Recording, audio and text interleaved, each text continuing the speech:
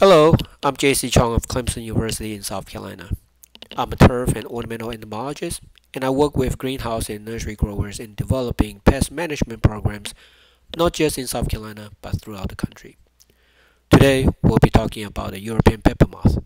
The European pepper moth is a serious pest in greenhouses and nurseries throughout the world.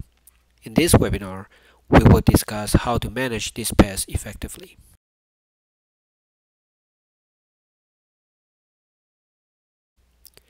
As its common name implies, the European pepper moth is an invasive pest originally from Europe.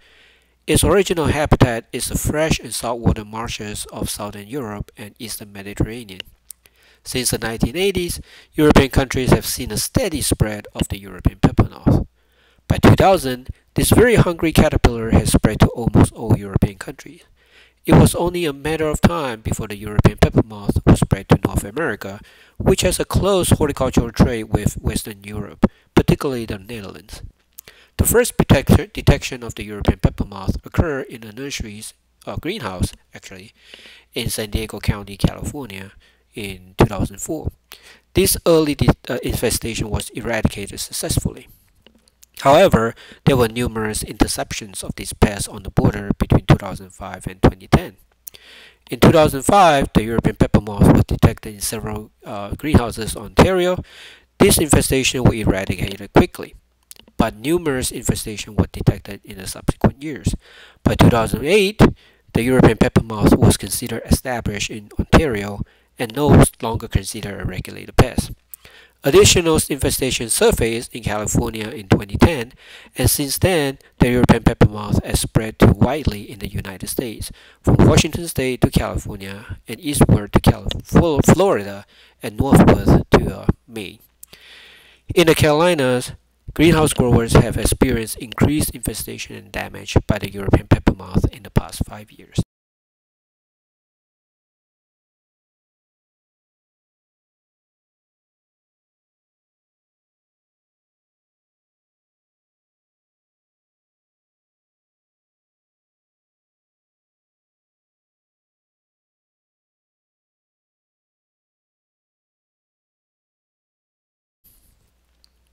My colleagues and I, working throughout the country, have learned quite a bit about the biology and management of this invasive pest in the past 10 years. Management is not only about applying insecticide. Other cultural and biological control options are also available. This webinar will provide you with information that can help you design an effective management program against the European pepper moth.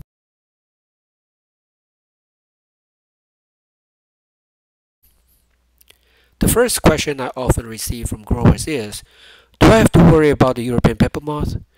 The answer to that question depends on your answers to several other questions. Is your operation located in the Carolinas? If so, you do have to worry about the pest since we are experiencing an increase in infestation and damage in the past few years. Is your operation located in the West Coast or the Southeast? If so, you do have to worry about this pest because these parts of the country is also experiencing issues with the European pepper moth. If you live in an area outside of the known distribution of the European pepper moth, I would not let my guard down. That's because, first, most part of the continental US is between the 30th and 45th latitude, which corresponds to the home range of the European pepper moth. In theory, the European pepper moth has the potential to establish itself in all parts of the continental US. Secondly, the horticultural trade is a national and a global one. Infestation in one part of the country or the world can be spread to the other side of the world through shipment of infested plants.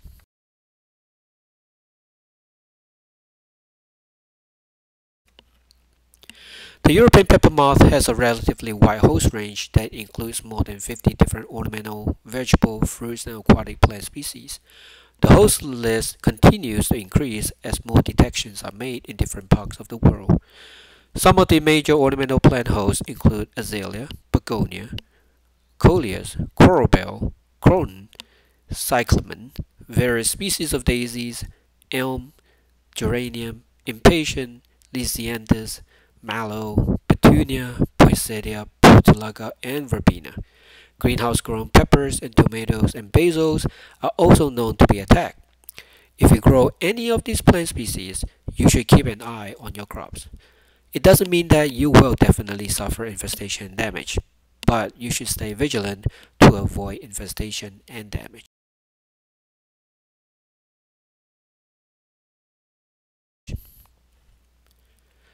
Do you buy really young plants from propagators located in the infested area in the West Coast, along the Gulf Coast, and eastern US? If so, you need to keep an eye for infestation on incoming plant materials.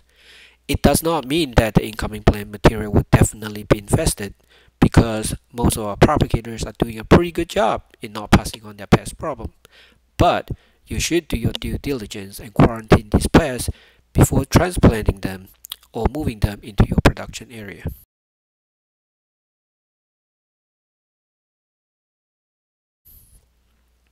Today, almost all detections, especially those from the northern states, have been reported from greenhouses.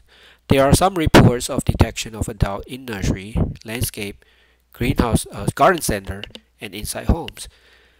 These adults likely emerge from infested plants from greenhouses. We do not know with certainty if the European pepper moth has established an outdoor population, even in the southern US. We will need to be continuing on monitoring our pest problem.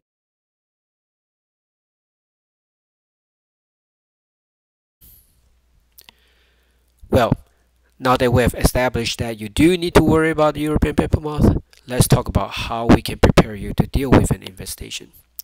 Let's discuss way by which you can detect infestation and damage before they become a production issue. There are several ways you can detect an infestation.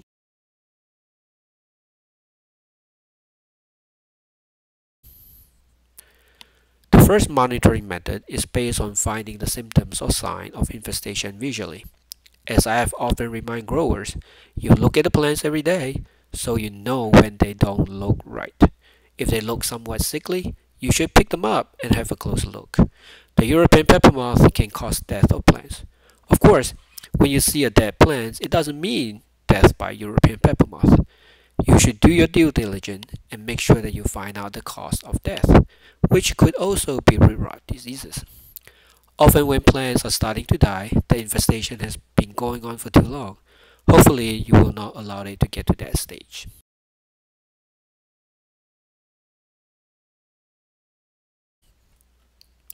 An earlier sign of infestation by the European pepper moth may be a plant that is slow growing or wilt easily.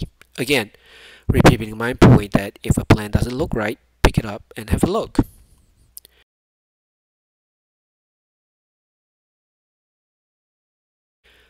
The wilting is caused by the European pepper moth feeding on the plant tissue just above the swirl line. The caterpillar builds a web-lined chambers in the medium and emerge only to feed on stem or leaves that are touching the medium. Stems can be girdled by the feeding caterpillars. Such wounds can also create entry spots for pathogens, especially they can cause resistant blights.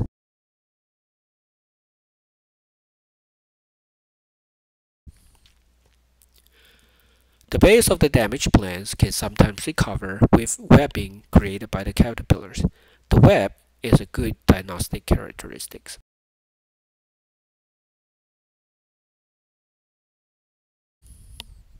Webbing can also appear on the surface of potting medium. I like to look for this webbing early in the morning because they often glisten with dew. Sometimes webbing can also be spawned by a spider. If you see webbing on medium surface, you should break up the root ball and examine the medium carefully to make sure you can find the caterpillars.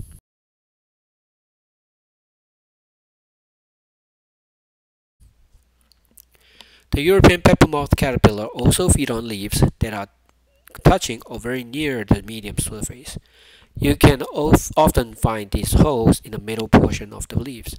Snail and slugs can also create similar damage, but you can distinguish the two quite easily. Snails and slugs often leave behind telltale slime trail. You can use leaf damage in combination with other symptoms we talked about earlier to confirm the presence of European pepper moth.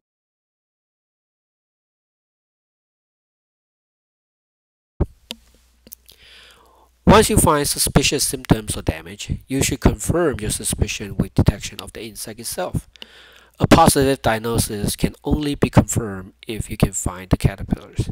A fully grown caterpillar is about 1 inch long, with brown spots all over its body. They are active in and on the surface of potting medium. It takes about 4 weeks for a caterpillar to develop into a pupa.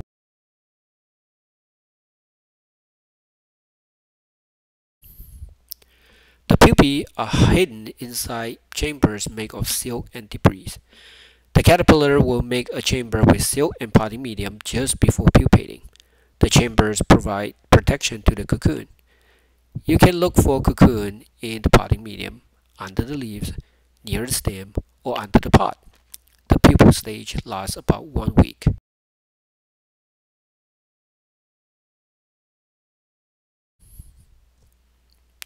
The European pepper moth adult lay eggs on the underside of leaves, and sometimes on the side of pots. Fresh eggs are reddish in color, and hatch eggs shell becomes silvery or translucent. Eggs are deposited in clutches. Each clutch contains 3 to 12 eggs. The eggs hatch in less than 1 week.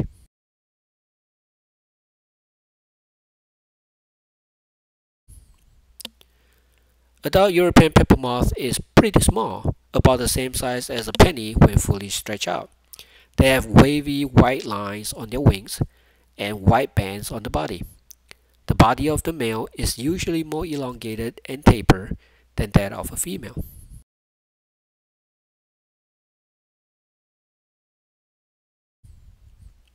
Adult comes in different color morph, and when they are resting, they typically hold their wings in a triangular shape. These pictures show a dark form and a light form of the female. Notice that the females often raise their abdomen when resting. This is a calling behavior, which helps in releasing sex pheromone to attract males.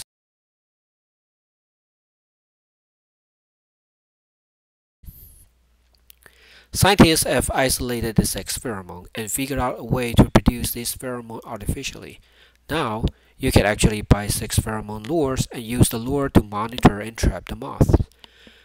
The trap consists of a sticky trap, usually a delta trap, and a lure. Only males are attracted to the lures, so you don't have to worry about attracting females from outside of the greenhouse and start an infestation. You can buy the pheromone traps from AgBio and Alpha Sense by following these links or search for the two companies online.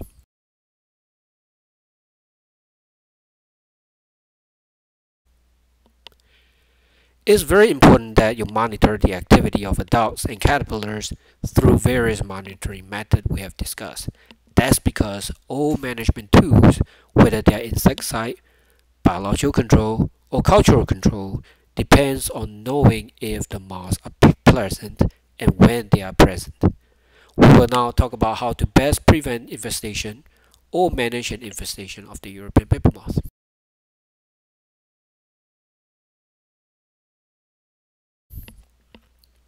We will start by quarantine. Remember that the major route of introduction of the European pepper moth is through the importation of infested plant materials.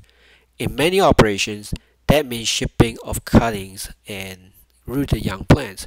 The incoming plants material should be set aside for at least a week. You should inspect them daily to see if any insect or disease problem occurs. If problem appears, you should treat them before transplanting them or moving them into your production area. If you don't do that, you're basically importing other people's problems and pests. Most propagators and young plant producers are doing a very good job of not passing on their pest problems. But if you have a supplier that keeps giving you pests, you should either drop this supplier or treat all plant material coming from this supplier with suspicions and treat them accordingly.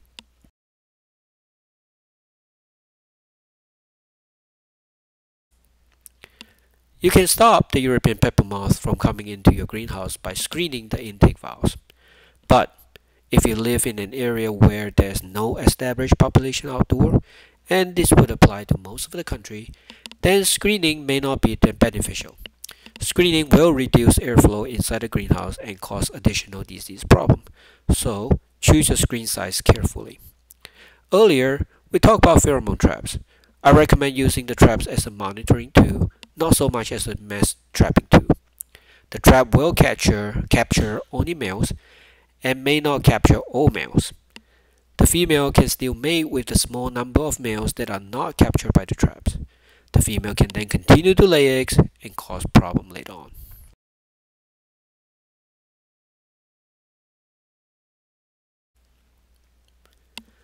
Biological control is a viable and successful management solution against the European pepper moth. Quite a few biopesticides have been registered for the control of the caterpillars in general. These include the bacterial Bacillus thuringiensis, or BT, with two subspecies, Aizawaii and Kurstaki. BT products are widely available. Venerate and Grandivo are also bacterial products of different species. Buvella bassiana and Eiseria formosa rosea are two fungal products. There are several products that contain nematodes, which include Steinema calpicapsi and Heteroptides bacteriophora.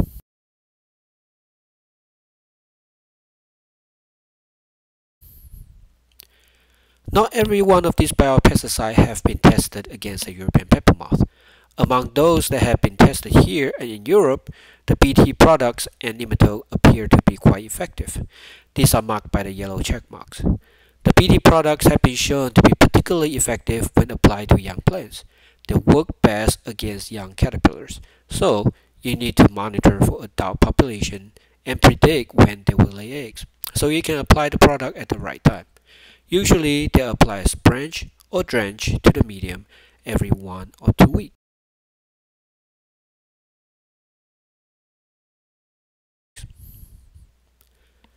There are also predators you can buy for European pepper moth management. Two predators show more efficacy than others, the hypoaspid mite and the Didarove beetle.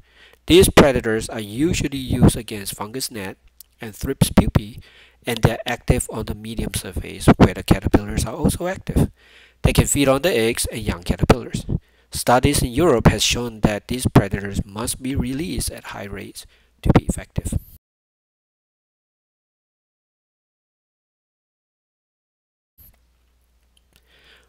When it comes to deciding which insecticide to use, we need to determine what is our target, because products effective against the adult may not be necessarily effective against the caterpillars. Insecticide application that target adults should be applied as a foliar spray when the adults are active. These insecticides are mainly products from the carbamate, organophosphate, and pyrethroid group, which have fast knockdown activity of moths.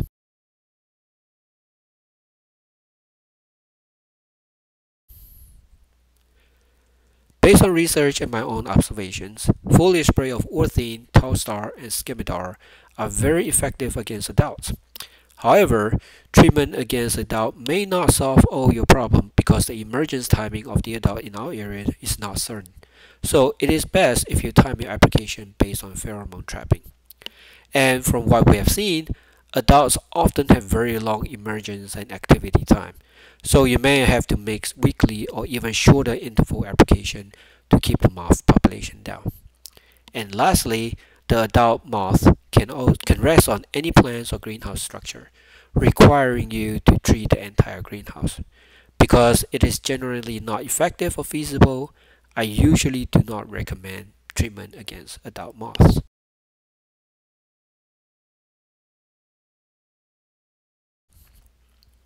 Therefore, management of the European pepper moth should target the caterpillars. There are a lot of chemicals registered for the management of caterpillars in general. We have not tested all the chemicals against the European pepper moth caterpillars, but for those that we had tested, I put a yellow check mark for one that is effective in trials by myself and Jim Bethke, who is at the University of California. I put a red cross on products that have been shown to be ineffective, and a green cross on those I have not tested, but I think will be effective based on my previous experience with similar caterpillar species. Remember that treatment against caterpillars should be applied as branch or drench to the potting medium where the caterpillars are active.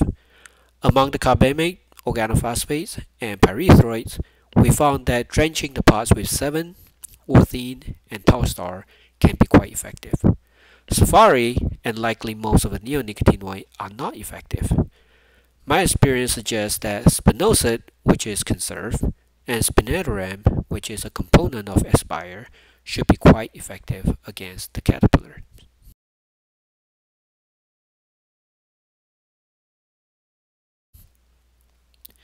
The list of insecticides continues. Apomactin, which is Avid and several other products, and chlorphenapyr, which is Pylon, are very effective against other caterpillar species in my experience, so I expect them to be effective against the European pepper moth. Other products on this list, including Pedestal, Intrepid, and Hachi Hachi, are registered for caterpillar control, but I do not have data to gauge their efficacy.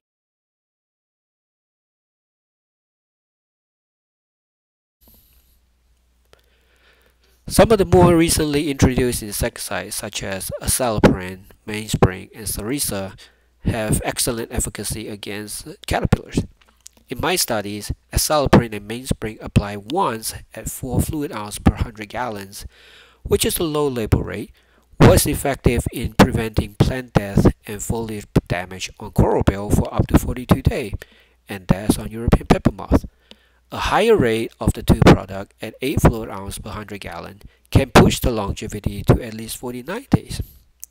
Other products such as Spill Labs, Azadirachtin, Overture, Oil, Soap, and Captiva are also registered for controlling caterpillars, but I have not tested them. I expect Overture to have good efficacy against the European pepper moth. So there are clearly some effective insecticides available for the control of the European pepper moth, but which management strategy you use will really depend on the type of operation you are and your pest management goal.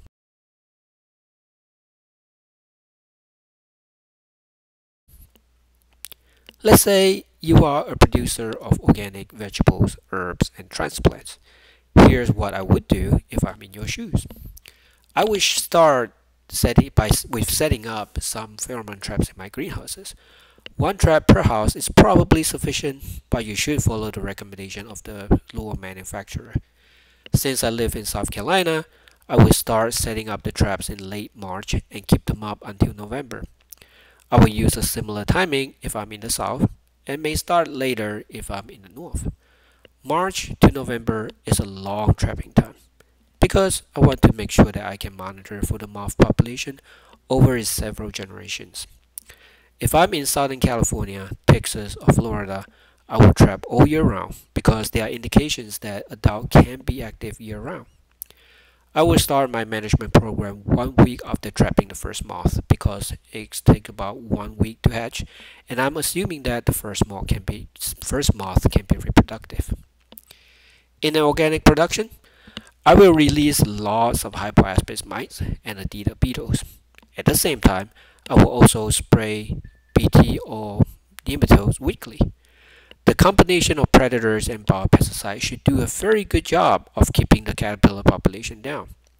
If I choose not to use the predators, I can combine my PD spreadsheets with another OMRI-listed insecticide such as Anthrus or Azadirachtin. Hopefully, after a few spreadsheets, I will no longer find moth in my traps, meaning that the population has been taken care of. Then I can stop the treatment. Treatment has to be started again if moths are found in the traps after disappearing for some time. If I continue to find moths in trap, I will apply the BT product weekly and Anthrus bi-weekly until no more are captured.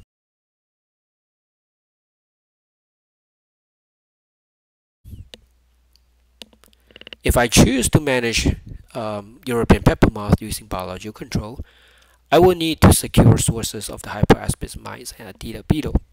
If I'm already using hypoaspis mites and Adida beetle for thrips management, I can just increase the release rate to control the European pepper moth. When I'm practicing biological control, I need to be very careful with what kind of insecticide to use. Monitoring and release of predators should continue as previously described. In this case, I will have to anchor my branch program on compatible insecticide. BT and nematodes are compatible with the predators, so I will continue to use them. I will only use other compatible insecticide if I have a serious infestation. Pyridoxal or Overture is compatible with Adida, and Spinosad or Conserve is compatible with Hypoaspis. So these products can be used with the respective compatible predators. We do not know much about the compatibility of all insecticides with predators, but we know that many of the insecticide and miticides are not compatible or only somewhat compatible with the predators. It is best if you check with your biocontrol suppliers on what to use.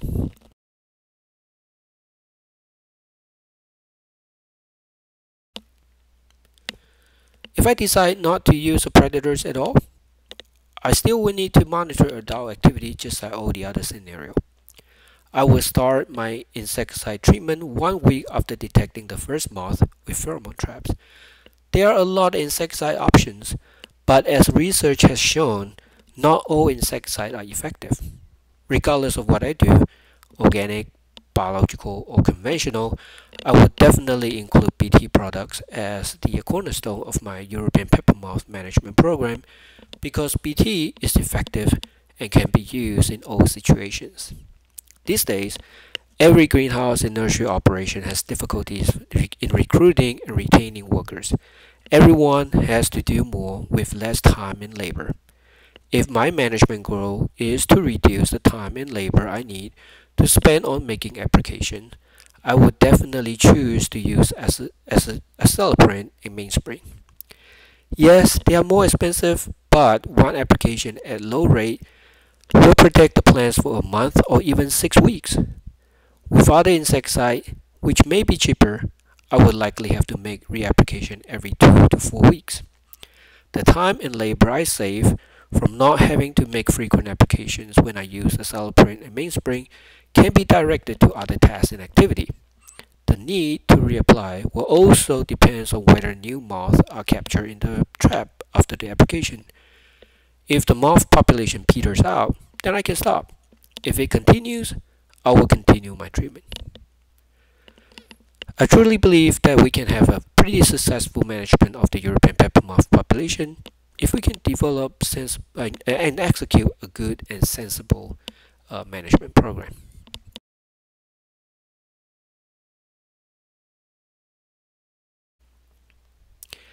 Thank you for watching this webinar. I hope it is useful in your attempt to manage the European pepper moth. If you need help in developing a pest management program, pest identification, or need more information on the European pepper moth or any other pest, please contact your local cooperative extension service. Alternatively, please feel free to contact me directly through my email. Have a healthy, safe, and wonderful day.